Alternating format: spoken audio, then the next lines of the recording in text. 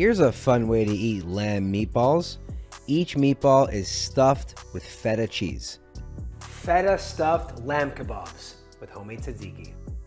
For the meat mixture, I grate 1 white onion and combine that with some ground lamb, minced garlic, fennel seeds, rosemary, oregano, breadcrumbs, and some salt. Then I use an ice cream scooper in order to make these the same size and make it easier to stuff with some feta cheese. Slice some strips of refrigerated pizza dough that's going to act like pita. Then I slice up some red onions that's going to go between the meat and the dough. Then wrap the dough around the balls, creating a figure 8-like shape. Insert a wooden skewer, hit it with some egg wash, dried oregano, and bake it at 425 degrees Fahrenheit for 25 minutes. For the sauce, grate and drain an entire cucumber, then combine that with some Greek yogurt, a few cloves of minced garlic, the zest and the juice of a lemon, some chopped fresh dill, and obviously season it with some salt and pepper.